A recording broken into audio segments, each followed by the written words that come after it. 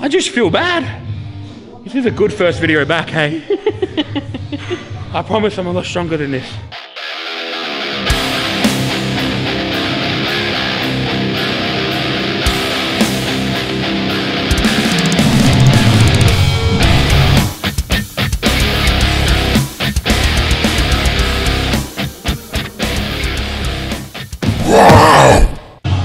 So today I'm just gonna be doing some deads, maybe hit a top set of 370, top single, maybe 350.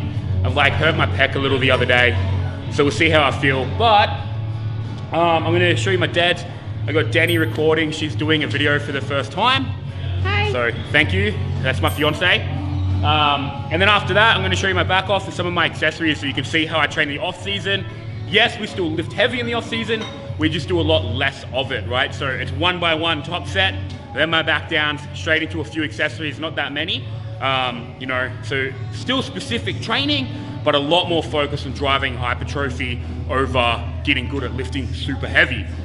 So I'm just gonna leave it with her to record whatever she feels is good. We'll see how it comes out. Hopefully it's good, it's her first time. Another thing I get asked a lot is what mobility I do, and it's very, very complex. Bullshit, you do mobility. I stretch my pecs out about 15 times and I'm ready. I'm feeling warmed up.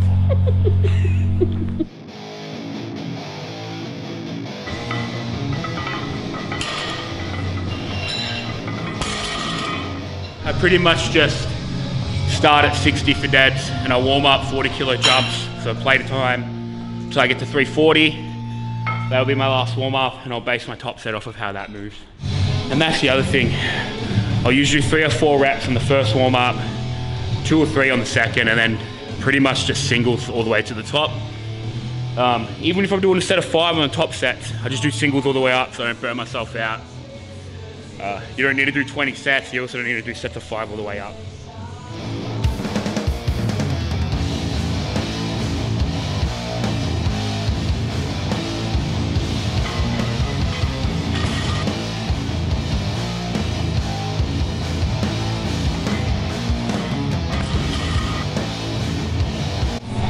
Bad.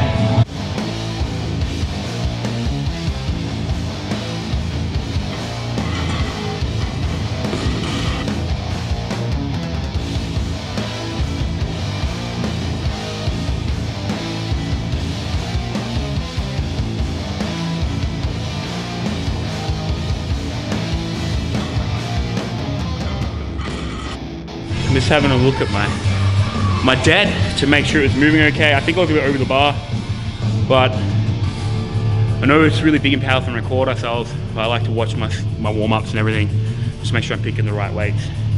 Because something can feel really good or really shit, but it doesn't always reflect in what you're seeing. So I just like to look and make sure.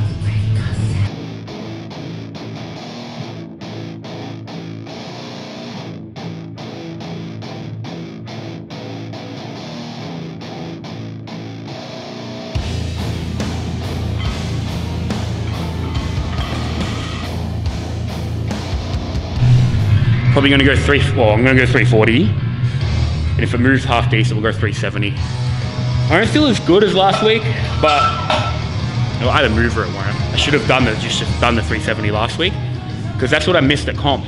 Like I got it, like easy, my grip gave out. So we switched to hook. Been doing hook since March, start of March. Your thumb? They're constantly bruised. But it feels good, it's not painful now, like I don't feel that at all. But we'll see. 340 will be telling. If it flies, we'll go 370. And if it doesn't, we'll still go 370.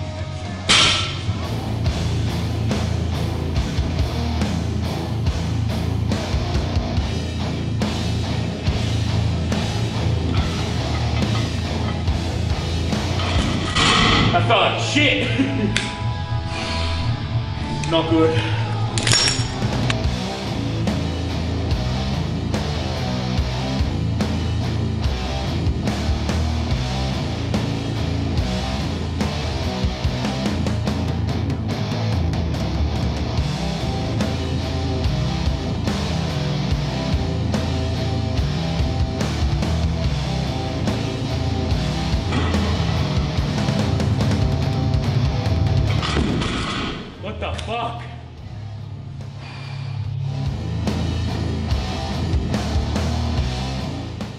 Nah, it happens. It's just not my day. Would have been there last week, but that's the thing. Been training hard, haven't had a deload for a while, and we'll just do it next time. Finish the session. So we're in off season. I obviously just didn't do too well on the 370. I watched the video, I probably should have just stuck with it, but it's more effort than it's worth.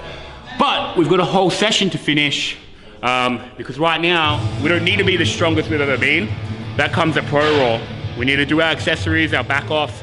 I might drop the back offs a bit, because obviously, I don't want to kill myself today, so I was playing 4x5 at 310. I might do one set of 5 at 310, and then back off on the other ones, we'll see. And then you get to see my accessories for the day. So I've got Hatfield split squats. We're gonna push those pretty hard today, hopefully 150 something kilos, 140 something kilos, which you'll see what they are. Then I've got some banded leg extensions, I think, and some single leg dumbbell RDLs. The whole point of the off season though is to go really hard on accessories. Again, try to grow some good contractile tissue. If you've been looking at my Insta, I've been growing lately. Reason is we do a nice top set. Well, it should have been easy. It obviously wasn't. Realistically, I probably should have gone lighter because the 340 didn't feel too gosh hot, but we'll learn from this. We'll get better, be a better lifter for it. But then, yeah, the whole goal is accessories here. You know, I've had a pretty tough week with benching that anyway, so probably due to drop some weights and then ramp back up towards the end of this off season. Big Natty Daddy Tyler is going for a PB triple today, so you'll get to see that.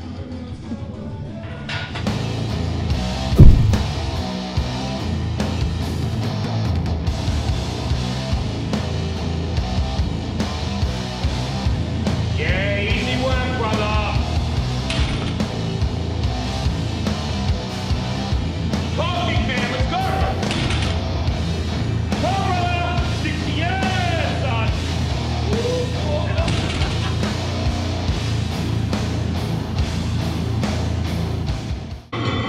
Well, I went for a PB triple. I did 2 and 1 calf raise. It happens sometimes. You're not, focusing on the rep and you're grinding. You lose balance in sumo. It's less likely to happen in conventional, but it happens. But it's just about improving and fixing what goes wrong. And until next time, I'll go for some heavy doubles. I got some trap bars, which I've never done trap bar heavy, so this will be a PB as well. I don't know. I'll go for like 200 for 8 or something. Yeah. The last time I did trap bar, I would have done like 120.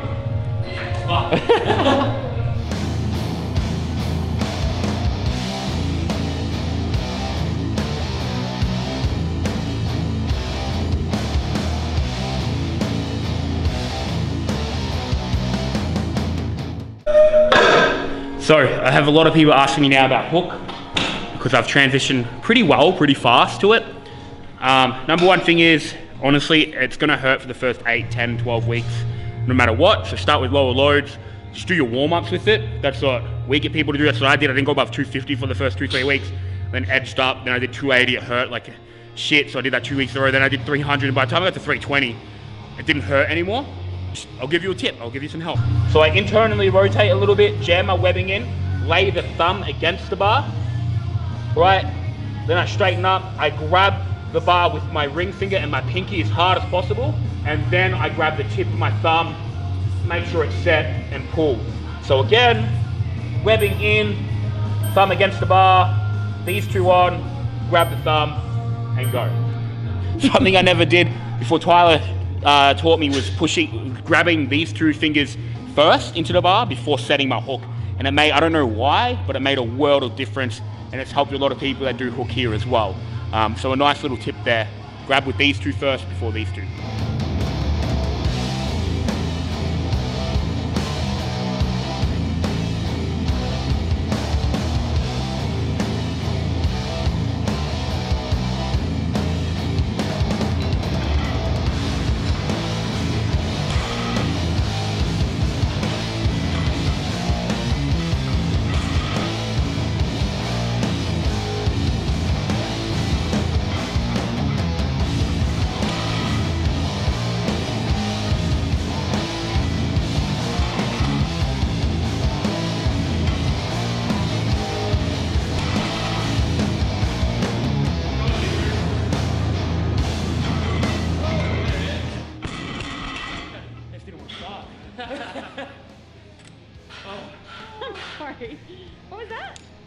a fart. It's very embarrassing if you do that.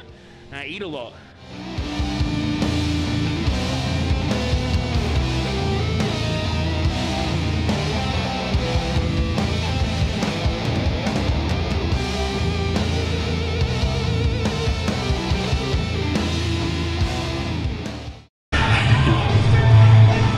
All right, I'm doing a Hatfield split squat, which is what you just saw.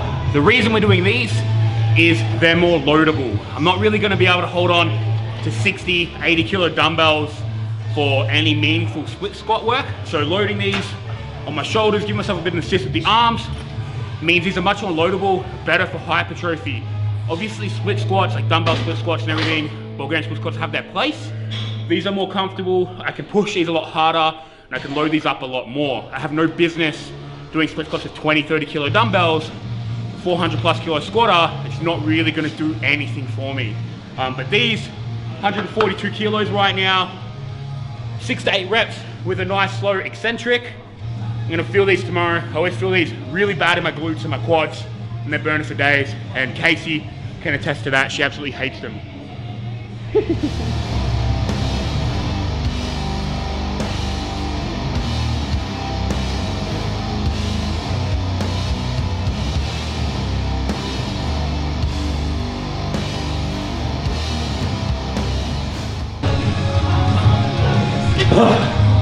That's harder than deadlifting. I actually use this as a squat variation too at the moment because we're so far out of comp. It means I can push them harder and really get something out of them. As you can see, 3 more sets.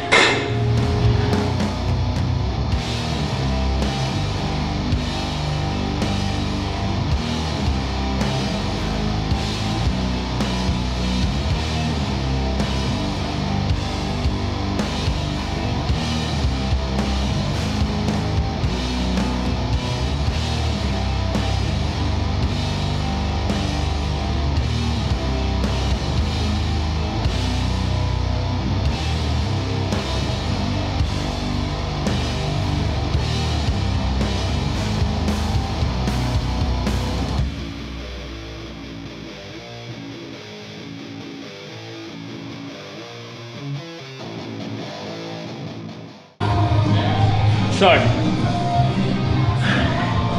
it's called a banded leg extension. It looks a bit like a sissy squat, but when you have limited equipment, you need to make do. Very much emulates a leg extension. You're probably wondering how. It looks like a completely different movement.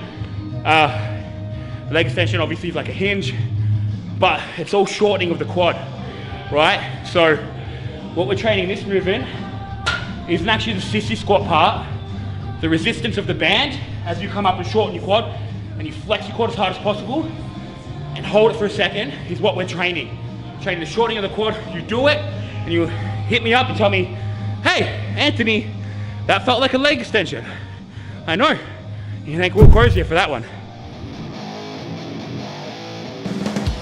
For the first time in ages, I released a video, and this time without any false promises. Danny did it though. She's behind the camera. She's gonna be doing the editing.